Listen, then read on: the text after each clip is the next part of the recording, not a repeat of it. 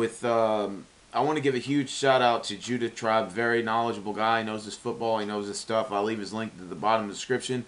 He makes Bears videos. He also makes conspiracy videos about why he thinks the world is flat. I honestly think his channel has more to offer. Hopefully he'll make some more videos. If y'all want to make some suggestions on future videos he should make, please, give him a holler in his videos. There's another guy named BearsBound0695, I think. Another knowledgeable Chicago Bears video maker, but he's not TTC, but he makes Bears videos. And I was watching his videos. He gave analysis and the matchup breakdown on how he thinks the Bears are going to win. And, I think he made some pretty good, solid points. There's another guy, too, named Walter Bearstown. He made a good hate week against me, and I have to give him props as well. Very knowledgeable. He knows his team. He knows his football. And I'm his friend, even outside of this, on Facebook or whatever. Met the guy in the YWC, the wrestling community. But I'm just going to go ahead and yes, I wrote him down, as you can see, because I don't remember everything. I tend to forget about things sometimes.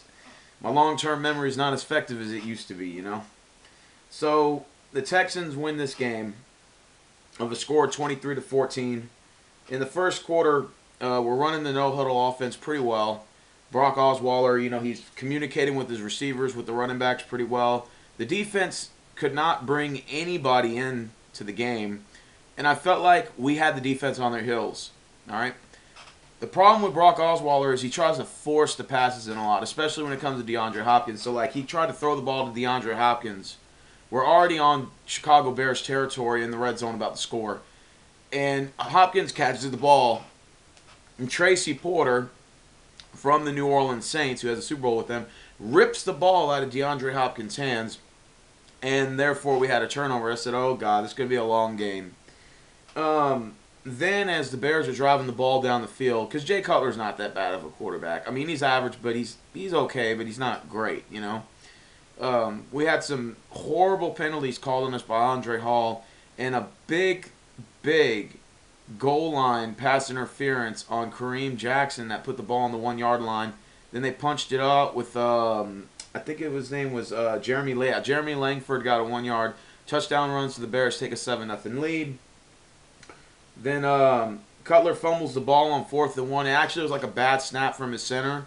If they would have made that first down, I think the Bears would have went up 14-0 because they were already driving on our territory, and they only needed inches. But the center, who was a rookie center for the Bears, it was like a bad miscommunication between him and Cutler, and the snap was like bobbled or something. I don't know if it was Cutler's fault or if it was the center hiked the ball too early, and they caused a fumble, and Cutler could not advance the ball, stopping his forward progress. Therefore, we were able to get the stop on fourth down and 1. That was the end of the first. In the second quarter, we threw a touchdown pass to DeAndre Hopkins from Brock Osweiler. That put the Texans up 10-7. Then Eddie Royal, who I call a midget, who I'm going to have to eat crow because Eddie Royal is actually pretty good. He was able to get separation from the defenders.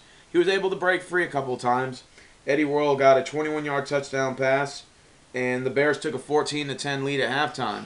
The Bears played with a sense of urgency in the first half, especially on that second drive when there was like 30 seconds left. They could have kneeled the ball and took it to half and then got the ball in the third quarter, but they said, no, we're going to take the lead in the half, then get the ball back. This, in my opinion, was the turning point of the game, and I felt like the Bears could have capitalized on this in the third quarter and defeated the Texans. Second half, DeAndre Hall intercepts Jay Cutler. All right? There was a holding penalty that put us out of position to score a touchdown because the interception was made on their own side of the field, so it put us in the red zone automatically.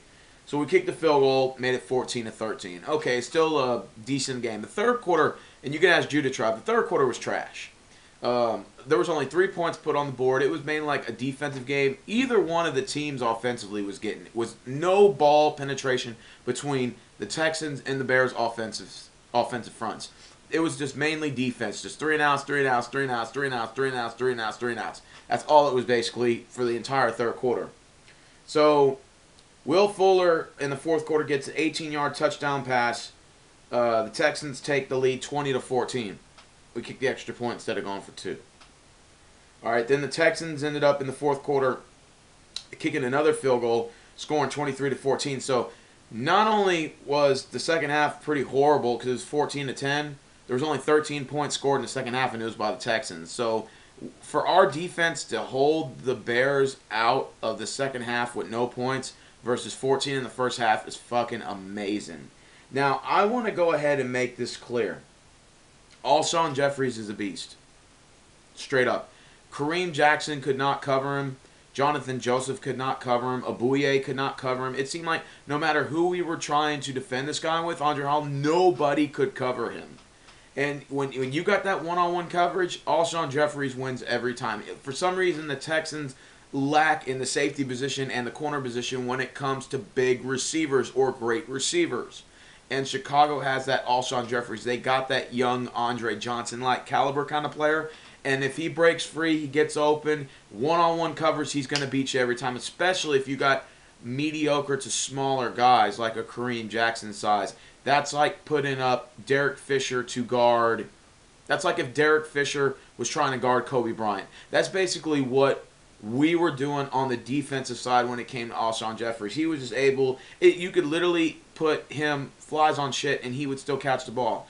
We were like basically glued to this guy, and he was still making the catches. It was incredible. I was even impressed. I said, wow, this is amazing. I said, Alshon Jeffries could probably outbeat us alone. That's how sick he is on the field. Levon Miller, player of the game. Well, he led the team in rushes, 28 rushes on 106 yards.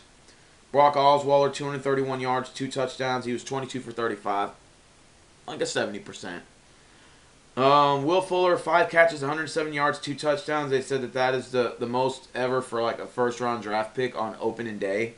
And Will Fuller got the record. 5 catches, 107 yards, 2 touchdowns.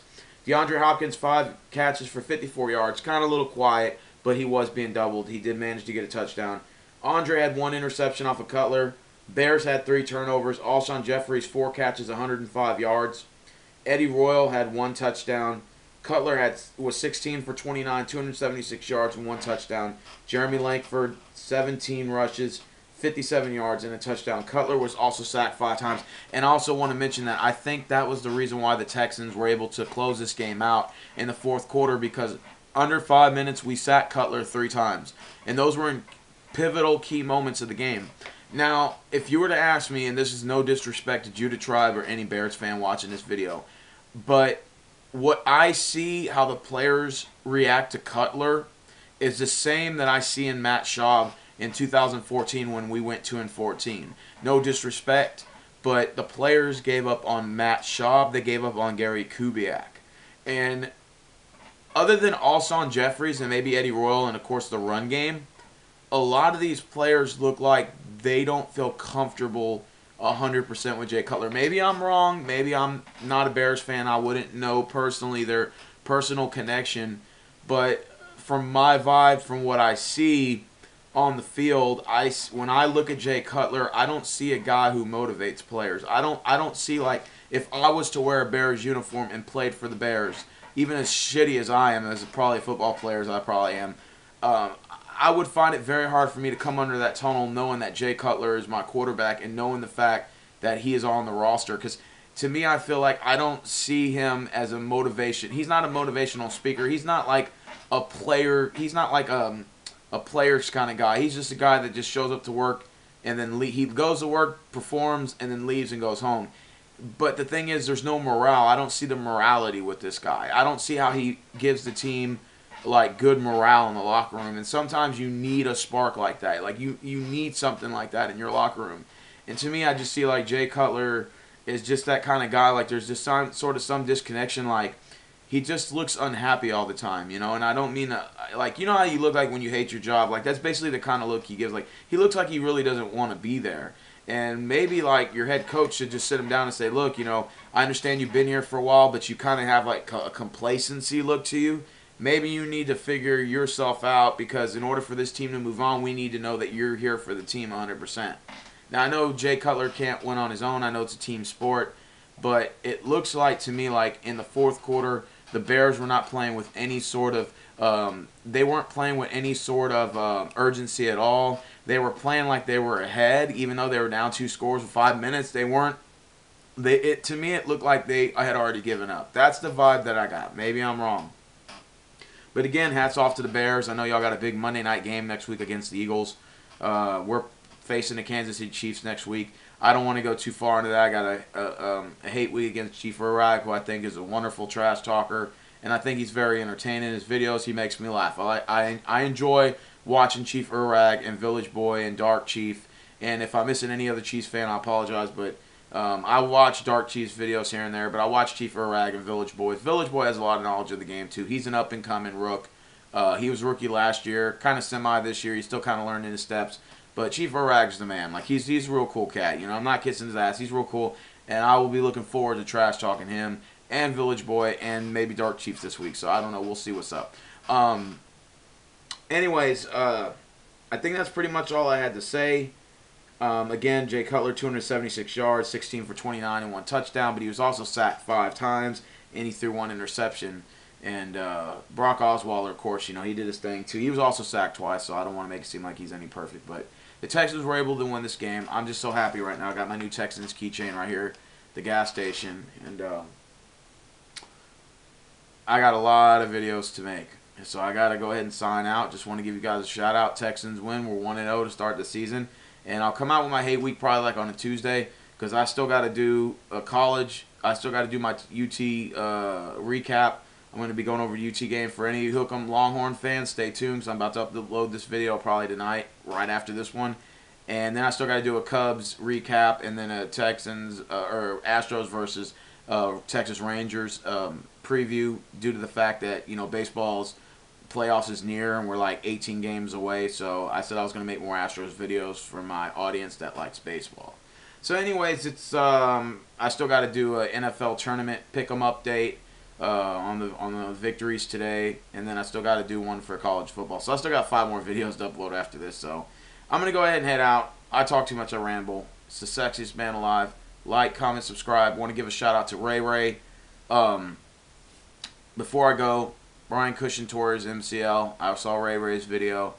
Ray Ray, I'm on your side about it. I feel bad. This is his 3rd tear of his knee. I know it's not his fault. Injuries happen. I'm sorry to hear about that, but I would at least let him play out his contract after he comes back after the bye, so he'll probably be out 6 weeks.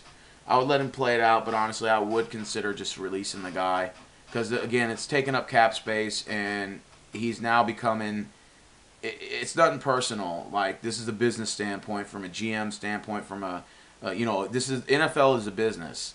So we can't afford to, like, continue to have this guy on the payroll and he can't perform and he can't stay on the field. Same thing with Arian Foster. It was unfortunate, you know, injuries happen. I know it's part of the game, but, you know, we can't keep a guy on the roster if he's just going to keep getting hurt. So I'm on your side. I agree with you. Brian Cushing is out for 6 weeks. He did tear his MCL on the first play, and I knew the way he was, like, laying down. I said, oh, I've seen this before. When he blew his knee out against the Jets and blew his knee out against Titans, same thing. I saw the same shit, the same ordeal. I said, yep, he tore something. I knew something in his knee tore.